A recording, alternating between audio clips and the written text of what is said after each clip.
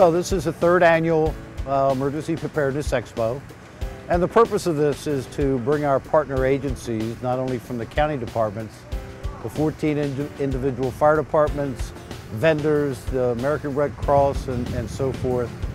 And it gives the general public the opportunity to see what kind of emergency services we provide and to receive a whole lot of information on emergency preparedness, especially during this time of the year.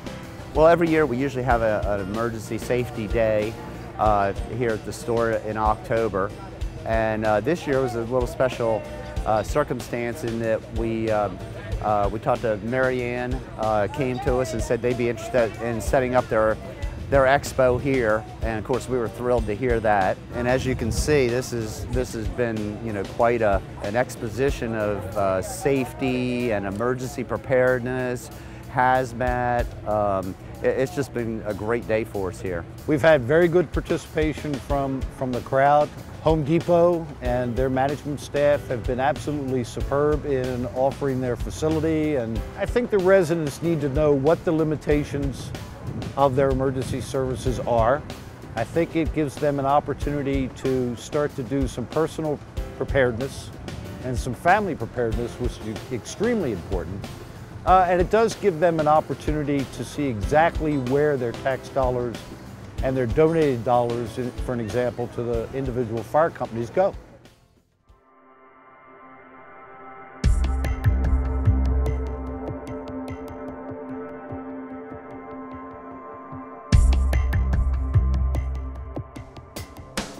Union Bridge Fire Company gave us the opportunity. They participated, so they actually have a rescue squad, and they showed people exactly what is involved in automobile extrication when somebody's trapped in an automobile accident.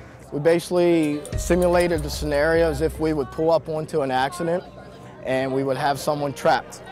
First of all, we would do a scene size up. We would look for any hazards around the vehicle, such as fuel, oil, any electric wires or poles, trees, anything that may impair our ability to perform a rescue.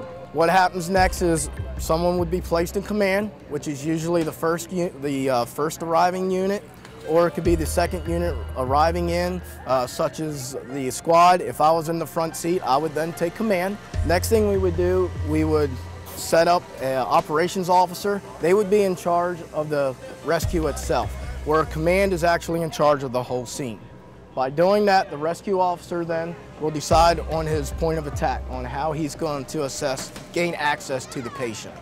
What we would do at that point, we would then try to make access to the patient to at least prioritize their condition, to see if we need to grab and go, such as if the vehicle would be on fire or if they're getting ready to pass. In that situation, we would basically yank the person out as quick as possible. The biggest thing to remember when we perform these tasks is we do not want to cause any harm to the patient. So that's why we take the steps in the stabilization, disconnect the battery, that way the airbags don't deploy. Any way possible that we can keep it a safe and efficient operation. In this scenario, we had a stable patient. So what we have done, we performed the ultimate extrication. We removed all the doors, we removed the roof, and we also performed the dash roll. By doing the dash roll, what that'll do, that brings the dash and rolls it up off of the patient's lower extremities. Say, for example, if it would have crushed down onto them, that gains us access. We utilize that by using the hydraulic rams laying there on the ground. It's basically a long telescoping ram that shoots out. To remove the doors, we use the jaws of life, which is basically a big jaw that will extend and compress to shear the metal away. And then for cutting off the roof, we utilize the O cutters or the Hearst cutters. They cut the A, B, and C post around the vehicle. That allows us to pull the roof off of the vehicle. When you do that task, you always got to remember to cut the seat belts. And for cutting the windshield, we basically used your simple Sawzall. Before performing that task, we would cover up our patient with a blanket or a sheet. That way no glass or anything like that would get on them.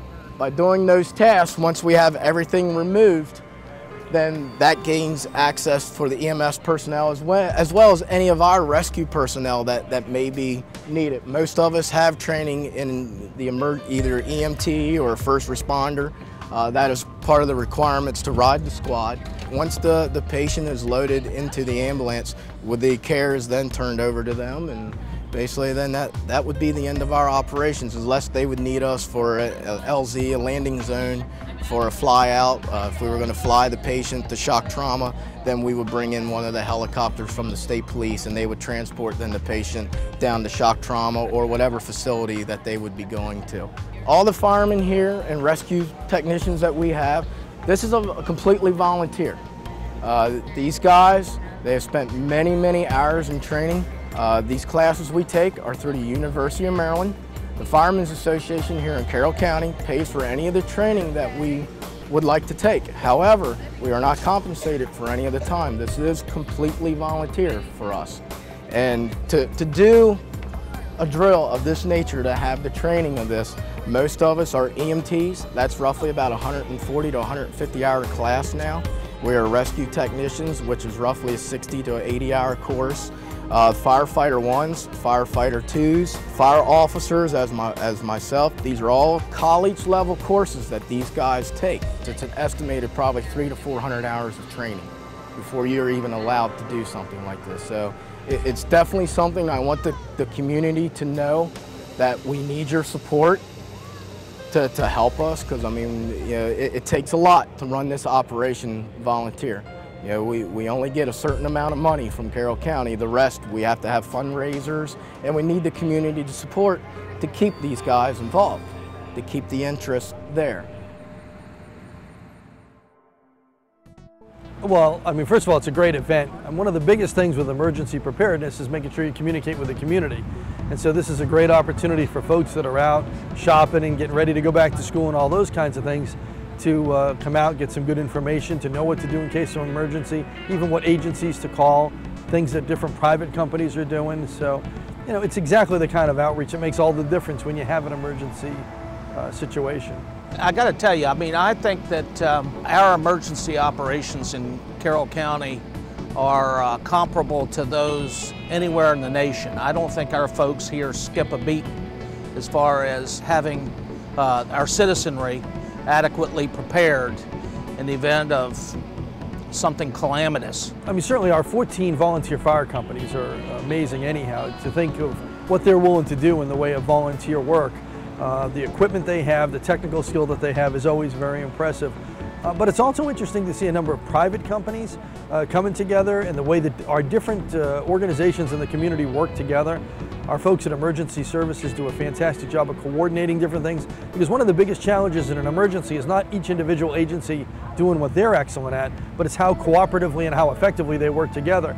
So these kinds of activities not only highlight the individual capabilities of each organization, but that cooperative nature, how they work together and how they overlap. So that to me is always the most impressive part of what goes on here in the county.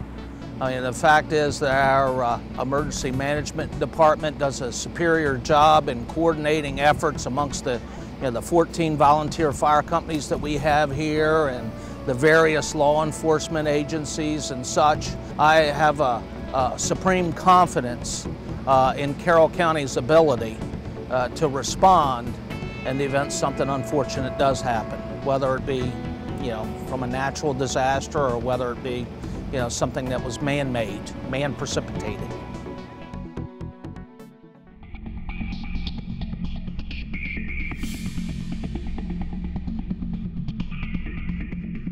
Carroll County Sheriff's Office, you always wonder what a canine unit is and how the dog reacts and what their job is. So it gave them an opportunity to try to understand what the canine unit is and how they function and why they're so vitally important to the law enforcement operations of this county. The way that a canine bites is he locks on. The more the person fights, the harder he will bite, because they have a drive in them, a prey drive. The way they hunt, when they get an animal, they hold it. When it fights, they hold it tighter. When that animal does not fight no longer, they release. We do have our suspect behind the black vehicle over here, the armored vehicle. This is our key tool here to train our dogs. they want this toy, and the way they get this toy is they got to do something good. When they do something good, they get their toy, they get rewarded, okay? We're going to begin this demonstration. I'm going to give a couple demonstrations on how much control that the canine handler has of the animal. Sometimes we'll send our canine partner onto a suspect, and the suspect will say, "I give up." Obviously, we do not want our dog to continue. So the dog will stop, and I can, if he tries to run away, the dog's gonna continue after him, or I can call the dog back to me. This is Canine Buell. He's 2 years old and he's from Slovakia. That's exactly where we got him. His training began 6 months ago. He is a friendly dog, but never pet a canine dog without the handler's permission, okay? They are very safe dogs, but when they see a suspect and they start getting into that mode where I'm gonna have to bite this guy and hold him down, you know, it's a different story. But he's a great dog. I have 2 young kids and he absolutely loves them. I have a 1-year-old and a 3-year-old, and he's very protective over them, very. Okay, we're gonna just do a quick demonstration. Buell, Fuß. Good boy.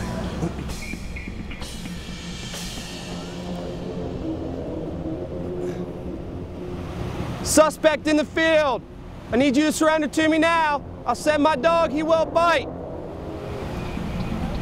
Sheriff's Office Canine Unit.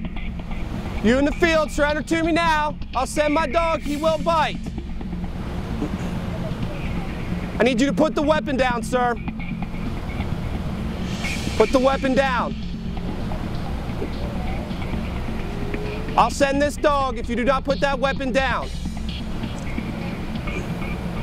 Ready? Pocket. God, good boy. Good boy. Suspect, go to one knee. Go down to one knee. Stop fighting my dog. Outs. Fuß.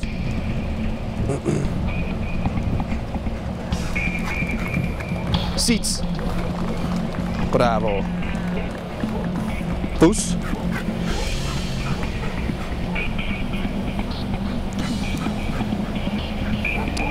Fuß. Seats.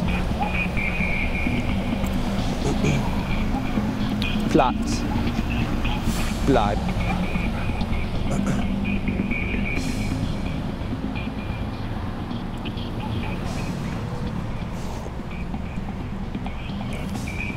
This one here, you're gonna, I give up, okay? Platz. Sheriff's Office, final warning. Surrender to me now. I will send my dog, he will bite. Pocket. Give up! Platz! Platz! Give up! Fuß! Platz.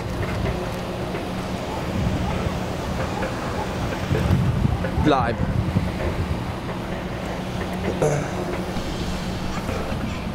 Stay right there.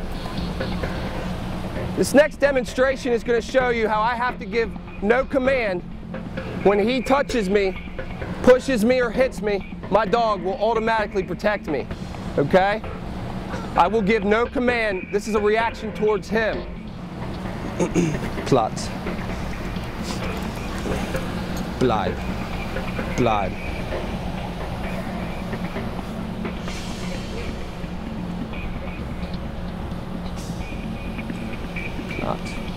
Push me nice. Push me.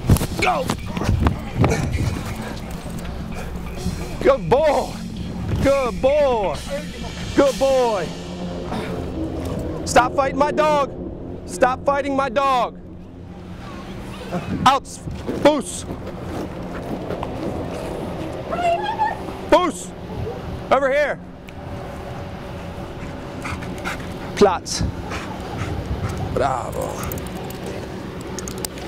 Okay, suspect, thank you. Just want to thank the emergency services folks. It takes a lot of work to put these kinds of things together, and they still have their daily routines in terms of reports that need to be done and grants that need to be pursued and those types of things.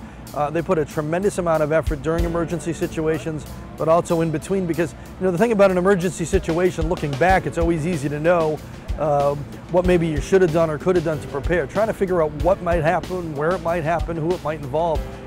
Very, very difficult, and they really do a nice job of anticipating that, but a lot of it is an extraordinary extra effort that they put in, so very appreciative of that. I think it's very interesting. There's a lot of equipment on display so that people can have an idea of where their emergency services tax money goes and what our volunteers are doing at the volunteer fire department level with the monies that they raise.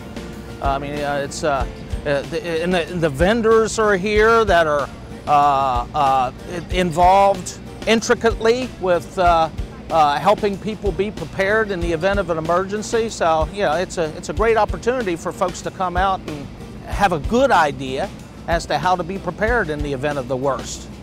So we're very happy with the turnout. We'll always want more people to come, but next year will be another opportunity for hopefully more residents to come and see what their emergency services is all about. If anybody in the county wants additional information on emergency preparedness, they can contact our office. The other thing that we do have is we now have a very, very active and interactive web page on Facebook, so people can visit us there. And once again, we'll get a better turnout from the residents next year.